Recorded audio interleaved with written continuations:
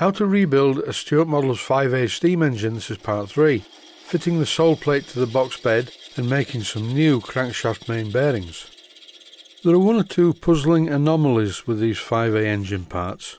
One of them being, on the sole plate, 2 of the holes are drilled to the correct size and the other 2 are not. So in this clip I'm drilling out the 2 smaller holes to match the other 2, and the sole plate will then be bolted to the box bed through these holes. And what's this, I hear you ask? It isn't what's left of the 5A box bed by being too close to a nuclear explosion. It's an impression of the box bed in iron filings on the bench. That is because I transferred the hole positions of the sole plate by using a transfer punch, and by hitting the transfer punch with a hammer, this transferred the hole positions from the sole plate into a centre punch mark on the box bed. And the shock of the hammer blow on the box bed dislodged a lot of iron filings which are now on the bench. And as you can see, I'm just cleaning them up. So where's the video? Well, I was very incompetent, and read that as incompetent, not incontinent. I forgot to press record. This is a problem with doing it live. I don't get a second chance. So this is the best I can show you. This is the sole plate being temporarily bolted to the box bed.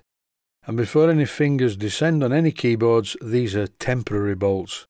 And they came from an old bed. I'm even using the Allen key that came with the bed. These will have to suffice for the time being, because today is Sunday and the place where I get the bolts doesn't open at the weekends. Generally, I don't get bolts this size from Blackgates Engineering. I get them from a local fastening supplier. I'm quite pleased with the fit of the sole plate on top of the box bed, and now it's time to measure for the bolts.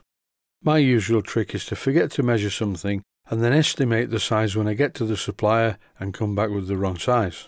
I think I'll get some of these really nice stainless steel domed nuts as well, and some stainless steel washers to suit. There is supposed to be a small peg in this hole which locates the bearing and stops it rotating. So I quickly made one and tapped it into position. It doesn't need to stick out very far, just far enough to stop the bearing from rotating. And while on the subject of bearings, here they are. A pair of gunmetal bearings. The problem is, someone's bored these out to the wrong size, and I think I know why. I was originally going to make a complete new set of bearings, because look at these. These are miles too big. I think the original plan with this engine was to sleeve the bearings. And many times I've contemplated doing this, so in this one instance I'm going to sleeve these bearings and make it so I have a removable centre part, and when they wear I can just pull out the sleeve and make another sleeve, because it's much quicker to make a simple sleeve than it is to make these split bearings. And as you can clearly see in this clip, this is a large lump of phosphor bronze that I was about to make some new bearings from, but then I thought, I have a plan.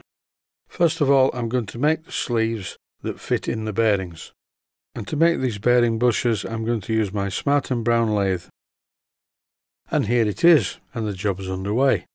I'm going to speed up this process, otherwise the video is going to be very, very long and very, very tedious. In order to get this bearing bush to be a really good fit in the original bearings, I'm taking great care with it. I've fastened both halves of the bearing together with a couple of cable ties, and I keep trying the original bearings on the piece that I'm machining, and by testing the size of the part that I'm machining before every pass, I can get a very, very accurate fit. And once I get the part quite close to the size that I need, I frequently test it with the bearing. And I will only take a cut along the full length of the work once I make sure that it isn't too small. It's quite important when you do a job like this to make sure that the lathe that you use is accurate. Some lathes are not accurate and will turn tapers, and that's no good at all. Luckily, both of my lathes, and they're very old and a bit decrepit, but just like me, most of the important parts are still in good working order. And eventually, almost in no time at all, I get the part to the dimension that I require. And then I start the drilling process with a centre drill, followed by a twist drill. And this twist drill is a couple of drill sizes below the diameter I finally require. The final internal diameter that I need is 11/16 of an inch. Why 11/16 of an inch? What a silly size. I don't have a reamer for that. But I do have a drill. I do have an 11/16 drill, and I can't remember where that came from, probably from a scrapyard years ago. Ordinarily I wouldn't show this because I'm going to get a lot of criticism. Oh, you can't do this and you can't do that. But I don't have the tooling. I don't have a boring tool that's long enough or the right width to fit down an 11/16 hole. I don't have an 11/16 reamer. I do have some expanding reamers, but they need setting up. So I'm going to try this drill, and we'll see what happens. What have I got to lose? Just a piece of phosphor bronze. And I suppose I can go out and buy an 11/16 reamer. And as I said previously, today is Sunday and all the shops are shut. So I want to try and get on with it, and I'll see what happens once I drill all the way through this piece of phosphor bronze with this 11/16 drill. This part of the video is running in real time, and what I'm doing is feeding the drill in quite slowly because I want the drill to clean up the hole as it progresses into the work. I think it's time to skip to the next section. I really have seen enough of this, and at the time it was quite nerve-wracking. Is it going to work? Is it not going to work? Is it going to be too big? Is the finish going to be any good? Anyway, we'll have a look, shall we? Well, the finish is very good indeed, almost a reamed finish. So I think it's time to part this off. Once again, I'm using the original bearing as a template, so I know how long to make this bush. Making the bearing bush for the other side is quite simple. I've already bored the hole down the centre, so now I'm just turning up a mandrel, and then I give the mandrel a good coat of loctite 603 and put the bush in place. And after about 5 minutes, the bush is firmly secured to the mandrel by the loctite 603.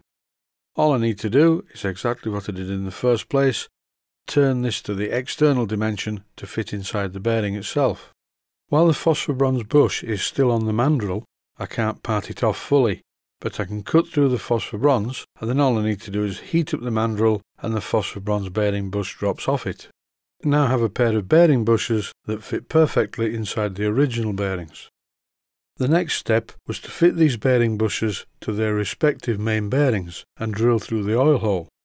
For the next job, I moved on to the small Boxford lathe. I'm using the parting tool in the Boxford lathe to cut a very small groove around the centre of the bearing bush, exactly where the oil hole is. And I'm doing this because if ever the bearing bush was to rotate in the main bearing, then the crankshaft would become starved of oil. But by machining this shallow groove all the way round, it doesn't really matter if the bearing bush moves in the main bearing. The crankshaft will still receive lubrication. It's a belt and braces approach because this bearing bush is not going to rotate in the main bearings. Once the main bearing top caps are tightened down, the pressure of the split bearing will hold the bush in place. When these bushes become worn, I simply make 2 new ones, and it doesn't take long at all. It's much quicker than making a full split main bearing. That's it for the moment. Thanks for watching, and I hope you found it useful.